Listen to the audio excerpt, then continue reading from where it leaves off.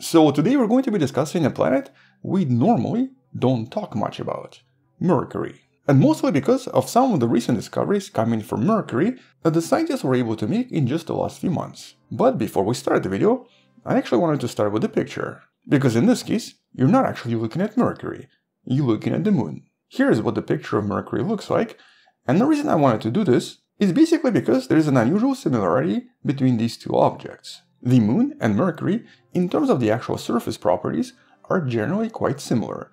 And so in this video we're going to be discussing some of these studies that actually use these similarities to learn new things about Mercury as well.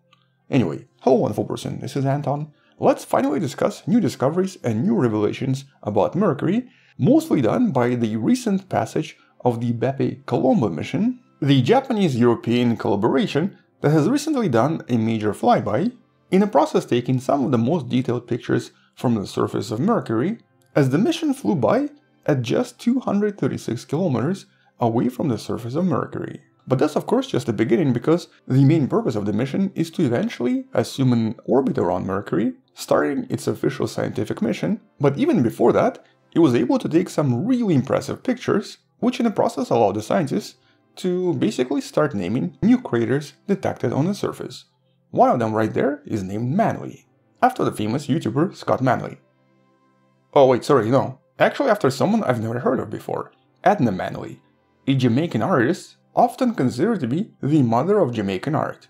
Yeah, I didn't know that. Anyway, the point is that there are a lot more features with different names now that have now been officially approved by the Astronomical Union. But a lot of other geological features became visible as well. For example, a lot of different basin floors, flooded by various types of lava, clearly demonstrating history of volcanic activity on the surface of this planet. In the future, one of the studies is going to be measuring levels of carbon in these areas, which are usually visible because they don't reflect as much light, in order to discover what sort of minerals are hiding here and to learn more about geological history, in order to then compare it to the moon. Which is actually how a lot of these studies are going to be conducted. Because of the geological similarities of Mercury to the moon, many of the studies often focus on examining the surface of these two objects and then trying to see what's actually different. For example, in one of the recent studies, by using approximately 3,000 images obtained by the NASA's Messenger probe, scientists were able to discover the amount of various boulders present on the surface of both objects.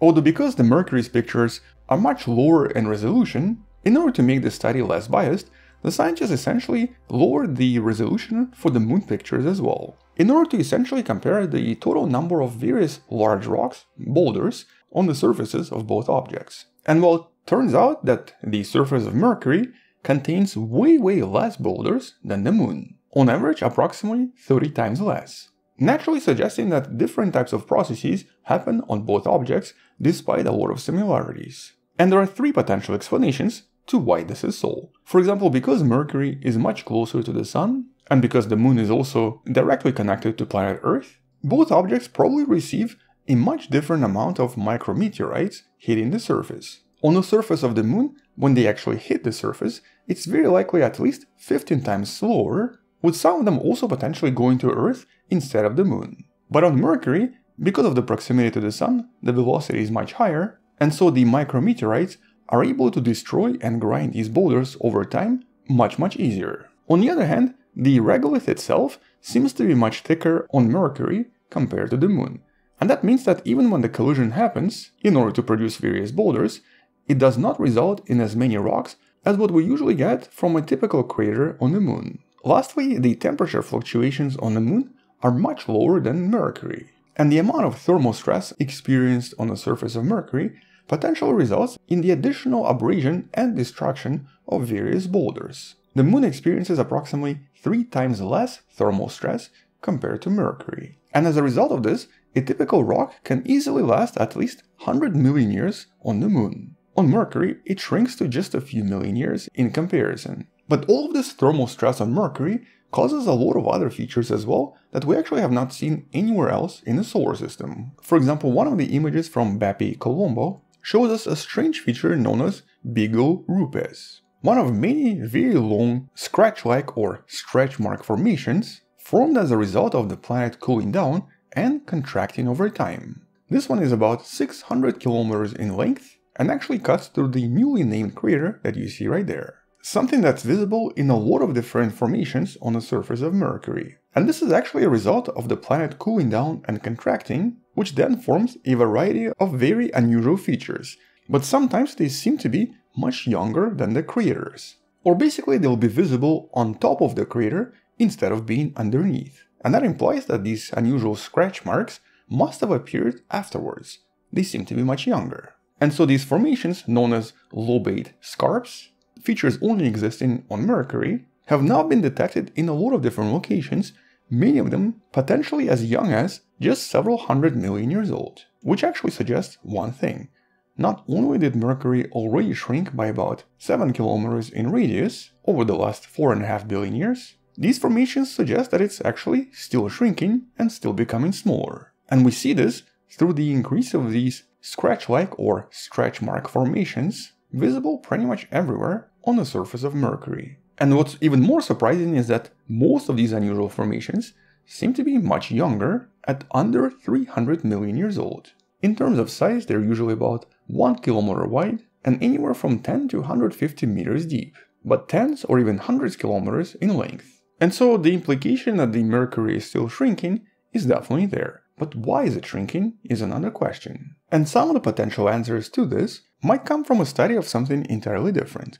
The amount of various volatiles visible on the surface of Mercury. Now technically this planet should not have any ices or any volatiles on its surface. They should be already vaporized by the sun. But in reality, it's extremely rich in volatiles, visible as these white and blue formations on the surface, very likely representing things like water, carbon monoxide, sodium, and so on. And as many of them break through the surface, they form something that we don't see anywhere else in the solar system. Very strange collapsed pits, unusual mountains, or sometimes unusual vents similar to volcanoes that seem to be a result of vapor coming from underneath the surface. But unlike a typical volcano, they'll often be surrounded by remnants of various ices, visible as bright materials around the formation. And technically they should not be here. They should have been eroded a long time ago and evaporated in the process. Yet many of these formations do exist in a lot of locations on Mercury, but predominantly in much darker areas, specifically correlated with what the scientists refer to as low reflectance material. And though it's not entirely clear what these are, they're most likely a result of sublimation that causes a lot of the surface to sink or potentially suddenly release a lot of gas similar to a typical volcano, but not as explosive as volcano, maybe somewhat similar to what happens on Ceres. We know that Ceres, for example, seems to have signs of somewhat similar formations. And that of course implies two things. One is that Mercury is clearly relatively rich in volatiles, so things like, for example, ices like water and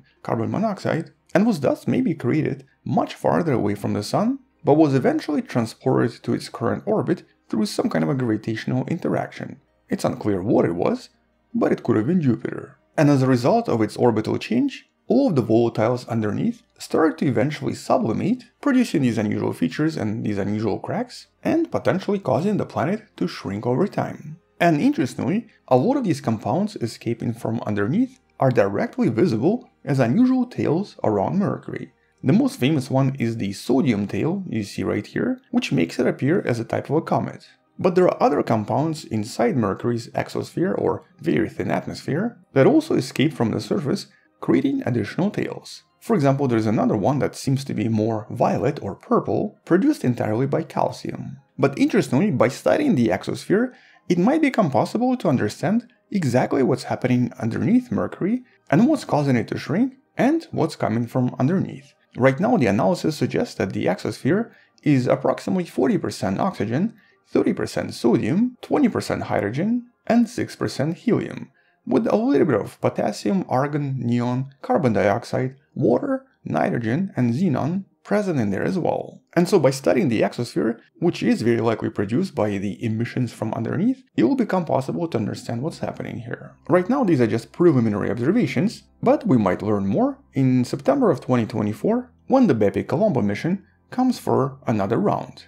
It's actually going to be doing several more flybys, and eventually will establish a permanent orbit for a 2-year mission. And so by 2028, we should know a lot more about the planet and what exactly is going on with both its surface, underneath the surface, and of course its exosphere. But interestingly, even this recent passage discovered things that we never knew about Mercury already. For example, previous missions detected unusual plasma waves, very often referred to as chorus waves, that usually happen around planets with magnetospheres. And this was expected from a planet with a magnetosphere, but the detection of chorus waves also suggested maybe aurora. These plasma waves very often produce charged particles, which then interact with the atmosphere on planets like planet Earth. Mercury just doesn't have thick enough atmosphere. Its exosphere is extremely thin in comparison to even the Moon. Yet the Bepi Colombo mission found very intriguing evidence by measuring electrons as it was passing the planet. Here it saw an increase in electrons correlated with a sudden increase in a lot of X-ray emissions visible from the same location, which basically implied that in this case, something is inducing a kind of an X-ray fluorescence, or essentially X-ray aurora, whenever the sun becomes more active. And that by itself is a very strange discovery, because nobody expected Mercury to have these formations, and because it technically should be impossible. Yet it's clearly happening, and it's clearly causing a formation of aurora that we've never seen before. And this is actually something that happens on every planet in the solar system, or so it seems. Basically, this observation confirmed that aurora are a universal phenomenon. They do exist around all 8 planets, but in most cases, maybe for different reasons. We know the aurora on Earth are produced through the interaction of the magnetosphere with the very powerful solar emissions. In this case, this basically causes charged particles to strike the atmosphere from very specific angles, and the charged particles interact with the atmosphere, producing the glow. This is very likely kind of what happens on Mercury as well, but instead of atmospheric interaction, it seems to be an interaction with the surface of Mercury, which results in the X-ray emissions instead of optical light like on planet Earth. In comparison, on planets like Mars, for example, it actually produces ultraviolet emissions, which you can learn more about in a video in the description. On Venus, something similar happens to planet Earth with atmospheric aurora, but on various gas giants like Jupiter and Saturn, because they're much farther away, the effects are much different. On Jupiter, for example, the aurora are permanent and are actually produced by Jupiter's very powerful magnetosphere interacting with the volcanic moon Io. Saturn, Uranus and Neptune have aurora as well, but in that case it seems to be the interaction with the sun again. And so various types of aurora, visible in different types of light, seem to be a completely universal feature that most likely exists in other star systems as well. In this case, no atmosphere required at all, and seems to be the result of the interaction with the surface. And so definitely quite a lot of really exciting discoveries and things we didn't know about coming from the surface of the planet we don't discuss much. But we're definitely going to be talking more about this once Bepi Colombo assumes a permanent orbit around the planet in 2026, and once it starts studying the planet by focusing directly on its surface and by using various instruments to measure the effects around the planet as well. And so by 2029, we're most likely going to know so much more about Mercury than we currently know now. And so until those future discoveries, subscribe, share this with someone who loves learning about space and sciences. Thank you for watching, come back tomorrow to learn something else. Support this channel on Patreon by joining channel membership or by buying the Wonderful Person t-shirt you can find in the description. Stay wonderful, I'll see you tomorrow, and as always, bye bye.